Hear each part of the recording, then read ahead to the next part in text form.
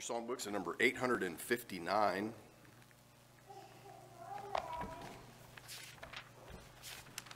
Number 859 will be the song of encouragement this morning after Brother John's lesson. And if you would, please turn with me to number 971. Number 971.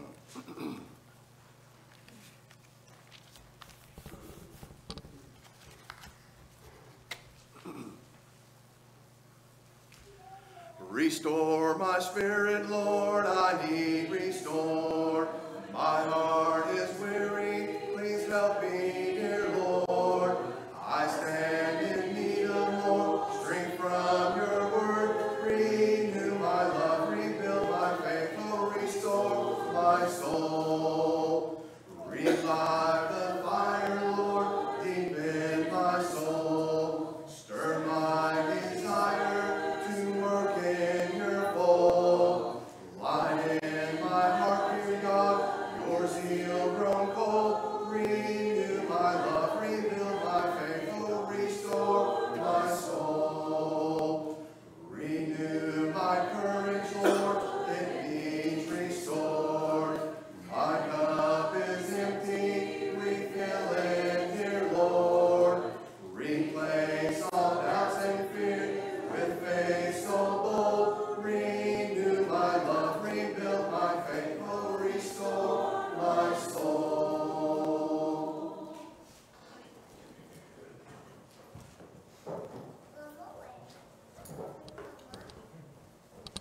Good morning. I was watching, I did it again, I was watching the PowerPoint. I think it's got COVID. Did you notice that? That screen's going all over the place. So bear with the guys in the back. They're going to be trying to get our PowerPoint up for us this morning. Oh, there it is, but not for very long. So take notes quick this morning. That's my advice to you. When the screen's showing, take notes quick and we'll make it through this. You might have to do it the old-fashioned way and listen to me. Old-fashioned preaching. I want us this morning to think for just a moment about the Thanksgiving and reverence, because we've just celebrated Thanksgiving, haven't we? And we do that well. We enjoy Thanksgiving. We enjoy being thankful. We enjoy giving thanks. We do that very well. This morning, I want us to think about those two topics, Thanksgiving and reverence, in respect to worship. I want to start out this morning as a means of introduction. Listen to these scriptures. Nehemiah chapter 12, verse 46. For long ago in the days of David and Asaph, there were directors of the singers, and there were songs of praise and thanksgiving to God. Listen to Psalms 50, verse 14. Offer to God a sacrifice of thanksgiving and perform your vows to the Most High. Psalm 69, verse 30. I will praise the name of God with a song. I will magnify him with thanksgiving. And I love Psalm 100, verses 1 through 5. Make a joyful noise to the Lord, all the earth. Serve the Lord with gladness. Come into his presence with singing. Know that the Lord, he is God. It is he who made us, and we are his. We are his people and the sheep of his pasture. Enter his gates with thanksgiving and his courts with praise.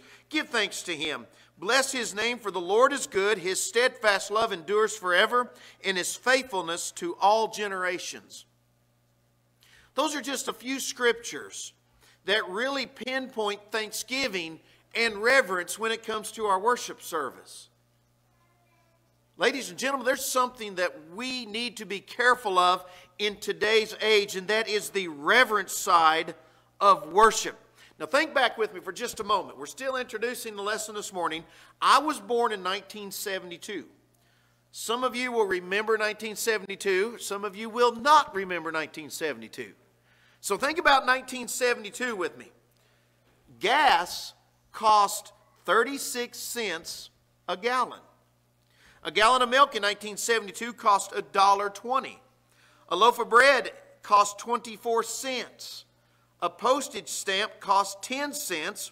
A house cost $30,000 in 1972. And a Ford car would cost under $4,000 in 1972. Now, fast forward to today, 2020. The average cost of gasoline this year was $2.58. The average cost of a gallon of milk costs $3.50. A loaf of bread is $2.50. A postage stamp, I never thought I'd see it go over 50 cents, but they are 55 cents for a postage stamp now. And a house, the median cost of a house is $321,000. By the way, if you're thinking along the lines of math, that's a 1,000% increase right on the money from 1972 to today. $321,000. The average cost of a car today is $37,851. Wow. Have times changed? They most certainly have. And ladies and gentlemen, when you think about the church, have times changed? I'm going to throw out another name. My dad loved Flip Wilson. Now, that's before my time even. But my dad, we'd watch reruns of Flip Wilson, the Flip Wilson Show. How many of you remember Flip Wilson? I'm just curious about my audience this morning. Okay, some of you are gray-headed. The others of you are going, we don't have a clue who that is. Flip Wilson. Flip Wilson came up with the line, "The devil made me do it." That was his coined phrase, "The devil made me do it." But there was also a skit that he did. His character, if you remember, was the Reverend Leroy. The Reverend Leroy. And what he did, he ministered to the church of what's happening now. That was the name of that church. It was funny because he took any type of topic that was going on in the world, in the news, and that's what that church was all about that week, that he was the Reverend Leroy. Are we that bad in the Lord's church? Do we just take whatever's going on, whatever comes at us, the latest fad, the latest fashion, and that's what it has to be this day and time? Because, ladies and gentlemen, there's nothing funny about when it comes to worship in the Lord's church today. What happened to reverence? That's my question this morning. What happened to the reverence we're to have in the Lord's church when we come to worship Him? I want us to look at three areas this morning as we think about this topic. First of all, let's think about reverence in worship in Moses' day. Take your Bibles and turn to Exodus chapter 19. We're going to be bouncing around Exodus quite a bit in this first title here, this first point. Exodus chapter 19. The book of Exodus has really two major themes. There's a theme of liberation, chapters 1 through 8, and then you have the theme of covenant, chapters 19 through 40.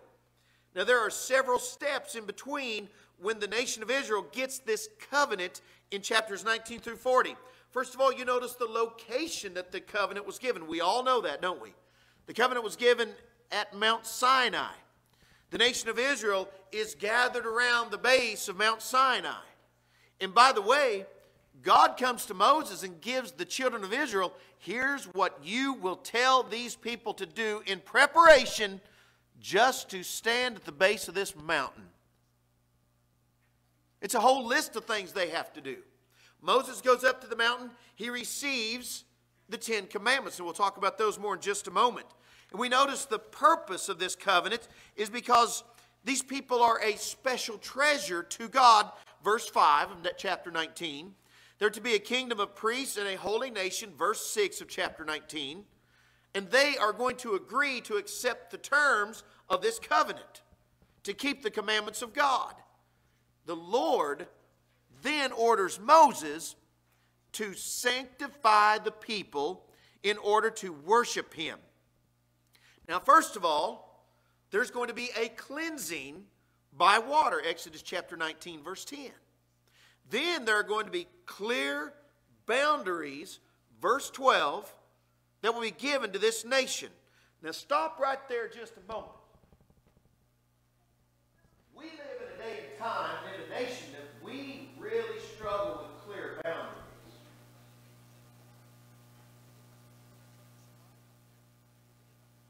Used to be an old phrase when I was a young person. The Bible says it. I believe it. That settles it. We don't think that way anymore. God will give this nation boundaries. Thou shalt not, black and white. When you come into the New Testament today and we look at God's words through the Holy Spirit into these men that wrote it, we have the same exact wording. This is what you world do we not look at that and do what he tells us to do instead of adding to and taking away from? Because of the time we live in, remember. We'll think about more of that in just a minute. There are clear boundaries. Now put yourself at the base of this mountain. These are going to be given to Moses. The people are surrounded this mountain. There's thick smoke. There is lightning. There's thunder. And these people are struck with fear. And the terms of this covenant, they're revealed in Exodus 20 through chapter 23. And if these people are going to live with holy God, then this nation has to be holy also. And these commandments, first they're stated in the 10 Commandments that Moses will bring down off the mountain. And then he will go on and give more examples, a little more in depth. But when this happens, at this mountain, the people are terrified. They are fearful. And they are standing afar off, begging Moses, you speak to God. We don't want to go in front of him because he will kill us. You speak to him. Through Moses, God will give what this nation has to do. You'll notice by Exodus chapter 24, the next step in that covenant is the ratification by blood. Exodus 24 verses 1 through 8. There will be a seal, God's part and the nation of Israel's part, both being sealed. And the blood will symbolize this seal on both parts, both parties. And they will symbolize their oath. But notice something else. Look at Exodus 24 verse 7. The people respond. They agree to obey all the commandments of God. And there's going to be the glory of God is going to be revealed to the elders of the people, Aaron, and yes, Nadab and Abihu. Nadab and Abihu that we read about. We know what they did. And 70 elders. Listen to verses 9 through 11. Exodus 24, verses 9 through 11. Then Moses and Aaron, Nadab and Abihu, and 70 of the elders of Israel went up, and they saw the God of Israel. There was under his feet, notice this is all we read about, under his feet, as it were a pavement of sapphire stone, like the very heaven of clearness. And he did not lay his hand on the chief men of the people of Israel. They beheld God and ate and drank. The very description of Jehovah is the pavement that he walks on. That is the God that is in our presence this morning, ladies and gentlemen. We have come before him in this worship service. And these men, when they look up, all they see is the pavement, the gravel that his feet are going to walk on. That is how great and holy and mighty Jehovah is. Listen here. Isaiah, what he says about him. In the year that King Uzziah died, I saw the Lord sitting upon a throne, high and lifted up, and the train of his robe filled the temple. Above him stood the seraphim. Each had 6 wings. With 2 he covered his face, with 2 he covered his feet, and with 2 he flew. And one called and said to another, Holy, holy, holy is the Lord of hosts. The whole earth is full of his glory. This was something that was awe-inspiring, that these people were reverent and they had a fear. That was in Moses' day. And don't just leave that in the Old Testament. We need to have that godly fear because it's the same God the Father, Jehovah, God Almighty that we're in front of this morning, that we have that same reverence for. Now let's shift gears for a moment. What about reverence in worship in Paul's day? It's similar, but yet very different. It's based on a covenant. And the Apostle Paul will contrast these 2 covenants. Take your Bibles and look at 2 Corinthians chapter 3. 2 Corinthians chapter 3. Because if Exodus 24 really reveals how reverence in worship ought to be, 2 Corinthians chapter 3 shows a compromise in reverence that can lead to problems in worship. Now you remember from your Bible studies what is going on in the church in Corinth. They are in turmoil. This church is being turned upside down, and there are really 3 groups of people, 2 opposing forces, and then 1/3 group of people, 2 opposing groups. We can letter them the liberals and the legalists. Now, if you look at the liberals, they're the ones, they've been living this lewd lifestyle, this very nasty lifestyle, and Paul is like, hey, I know what you're doing, stop it. That's pretty much in layman's terms. Then you have the legalists. They're the Judaizing teachers. They're coming in and saying, oh, hey, yes, we know we have this new covenant, but you can't forget what Moses gave us. Don't leave this sitting on the back. You better be taking care of this also. And they held these people, they thought in their minds, to this Old Testament covenant. You better be doing that. Now, these two groups opposed each other. The legalists and the liberals, they really despised each other, except in their joint opposition to the Apostle Paul and the gospel message. And now all of a sudden, they're united. They're on this forefront coming against Paul. They're going to give him some serious questions throughout 2 Corinthians. And they're going to really question his character. They're going to question his honesty in not coming to Corinth when he said he would. Now, he will explain to them his travel plans. He plans on not coming only once, but twice. So you can be double blessed, he will say. Have a double portion. But that's also the point in Corinthians where he talks about his yes meaning yes and your no meaning no. They will also question his sincerity because of the change of these plans. But he will call upon God as his witness to his sincerity because God has called him to his apostleship. And God would not call someone who could not keep his promises. Then they will accuse him of being oppressive. Chapter 1, verses 23 through 24. They're going to say, you're putting upon us something you don't even do. And the Apostle Paul will come back and reaffirm his intent not to lord over, not to be this oppressive over their faith, but to work with them in combination to grow their faith. That's what's coming up against him with these two groups in the church at Corinth. There's a third group, though. We're going to label them the loyalists. They're listening to his teachings. They're trying to live out what he is telling them to do. They're the faithful majority. And Paul writes this letter also of encouragement to tell them to keep on keeping on, even when it comes to the worship service where they all will be combined. Now, when you think about what he tells them, he tells this group in chapter 2, he says the ministry of Jesus Christ, the new covenant. Listen to what it is. Paul says it's a covenant not of death, but of life. It is a covenant of salvation rather than condemnation.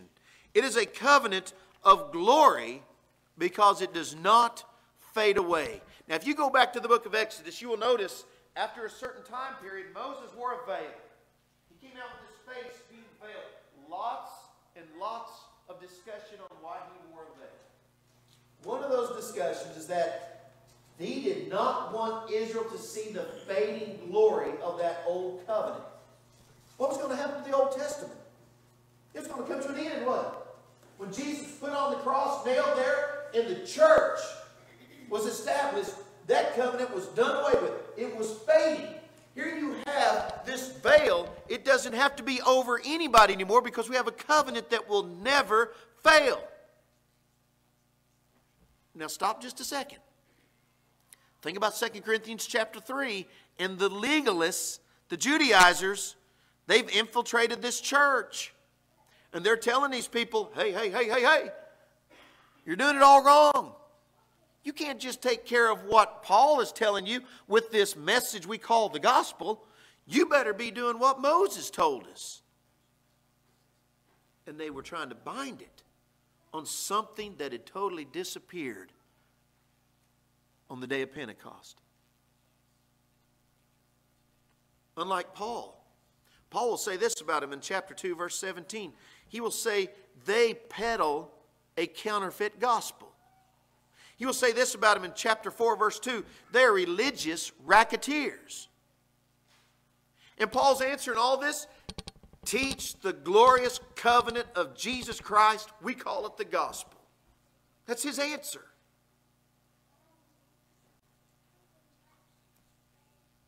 Then finally, Paul reassures his readers that that veil is not going to be taken away. How? Notice chapter 3, verse 16. By turning to the Lord. We put our faith in Jesus Christ and in His Father. And by hiding nothing from Him, verse 18. And by looking intently in His Word, verse 18. And we'll see the word mirror used throughout 2 Corinthians. Look at it as a mirror. You want to know something this morning? I didn't know if you know this or not, but did you know that mirrors do not lie? If I want to look really handsome, I don't look in a mirror. If I want to know exactly how I look in a mirror. Right?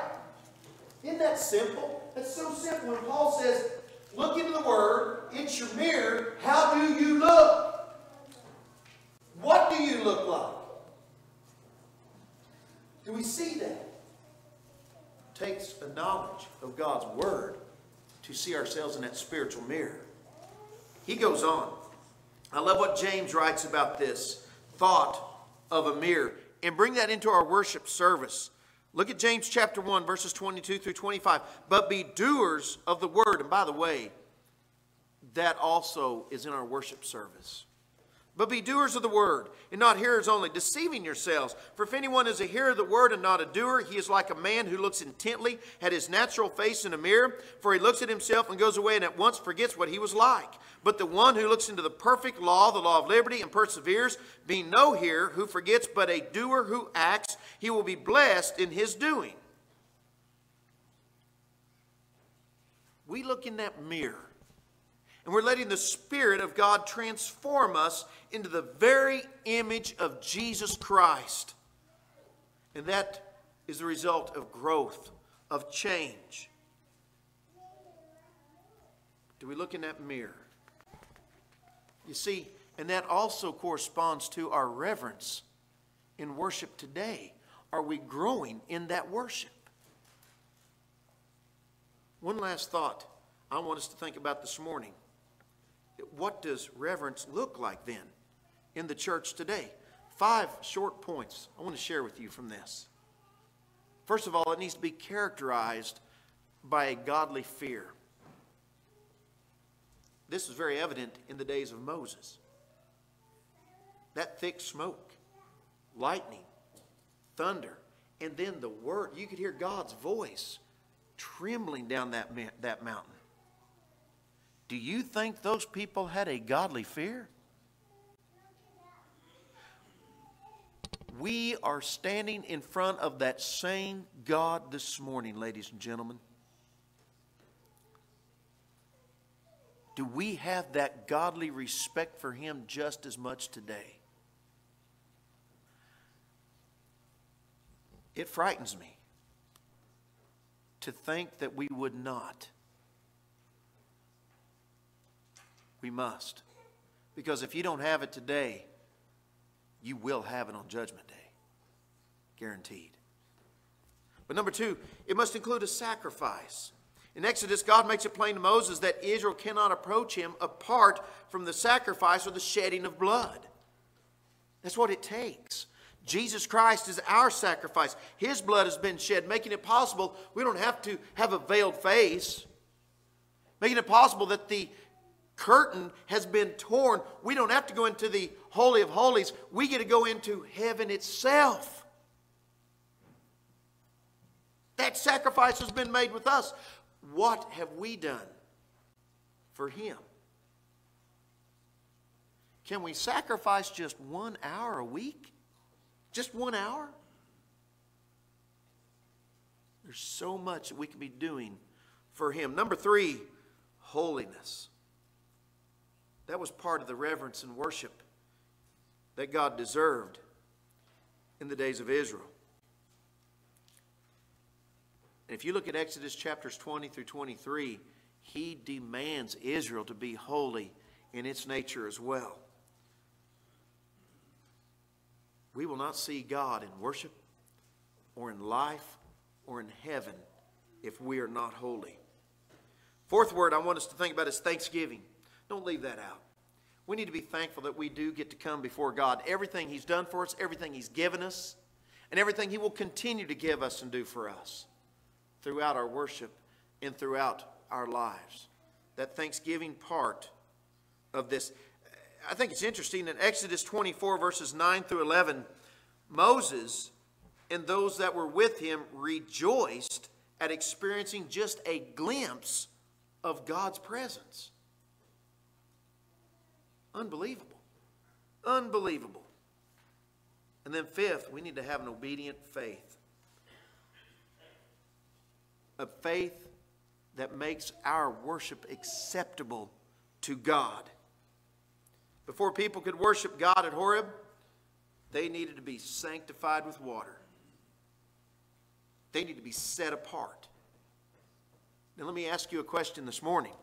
Do you think Israel had a faith in God when they were at the foot of that mountain? Well, I'll guarantee you they did. They believed. They believed wholeheartedly in God at that moment. We need to have that same kind of faith when it comes to God and worshiping Him and living for Him. In 1996, in Nashville, Tennessee, there were more than 4,000 baseball coaches that were gathered. They were there at the Opryland Hotel for the 52nd annual. It was a baseball commission association for that meeting. They had tried to figure out who their speaker was going to be, but one name kept coming up over and over. Finally, they invited this man. John Scolinos was his name. In 1996, he was 78 years old. He had been retired for 5 years from coaching baseball at the college level. His coaching career had started in 1948. He died in 2009 at the age of 91. The day that he spoke to this group, he shuffled up to the stage, and around his neck hung a home plate. A home plate. He asked that group of coaches, he said, how wide is home plate for all your kids that play on the Pee Wee leagues? It took him a minute, and some guy in the back hollered 17 inches. He said, yes, 17 inches. How wide is home plate for the kids that play in high school? 17 inches. How wide is the plate for the kids that play in the college level? 17 inches. He said, how wide is the plate for the kids that play, the guys that play at the major leagues and minor leagues? 17 inches. He looked at that audience and he went, 17 inches. Now, coaches, if you've got a major league pitcher and he cannot throw that ball over a 17-inch plate, what do? Do you make the plate 18 inches wide? 20 inches wide? Or do you send him back to the minors? He said, we know that whenever somebody cannot throw the ball over that plate, we send that guy back to the minors. We don't widen the plate. He said, so why is it, coaches, if we have a player who is late to practice or is getting drunk, were his words, do we widen the plate? He took that plate, and you'll notice, let me change here very quickly.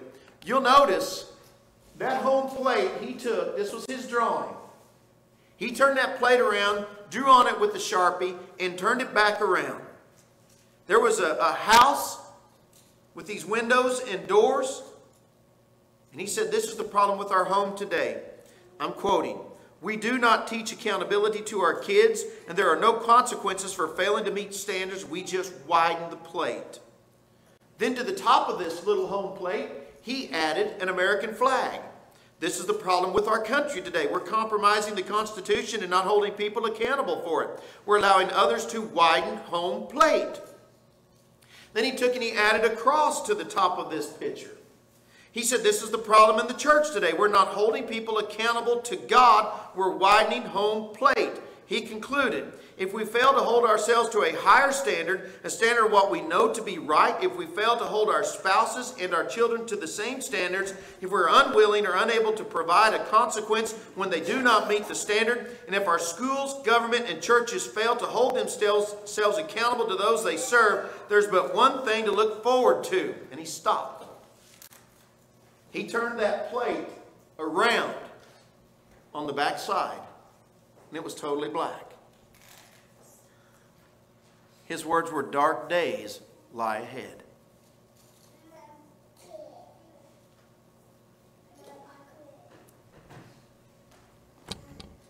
Church, are we widening the plate? When it comes to our worship, are we widening the plate? God says do it this way. What does the world want you to do? Families, I want to look at the parents for just a moment. Parents, I see you week after week after week raising children. Sometimes you come in, you look very tired. I understand. Don't widen the plate. Hang in there. When it comes to life, don't widen the plate for them. When it comes to the church, don't widen the plate. When it comes to the reverence and respect we have for God, don't widen the plate. Let me explain very quickly. We like to widen the plate because, oh, my kid can never do anything wrong. We like to widen the plate. Oh, you mean my child has to do? And we widen the plate. Church, adults, what do? I know God tells me to do this, and I know God wants me, but you know, we widen the plate. There's thanksgiving and there is reverence when it comes to God. I told you once, we are excellent at thanksgiving, but sometimes we struggle with the reverent part, the respect.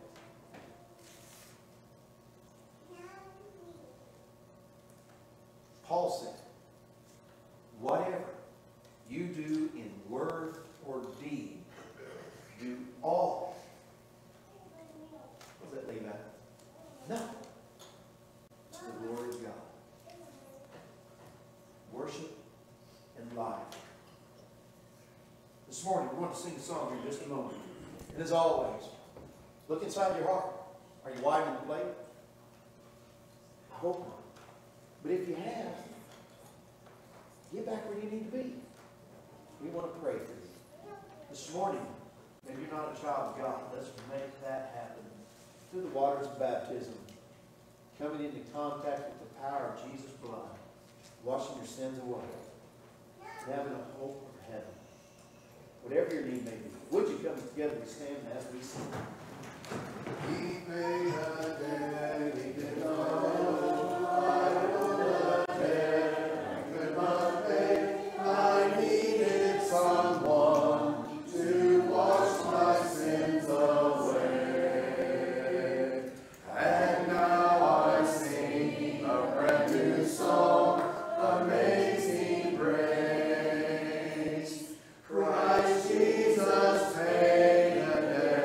That I could never pay.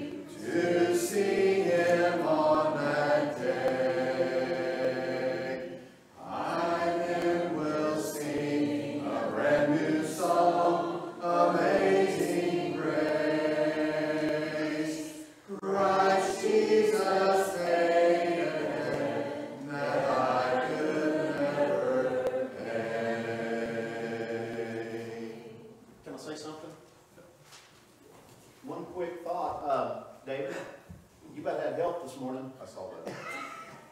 No, that was great. Good to see Gabe. I appreciate that. He's going to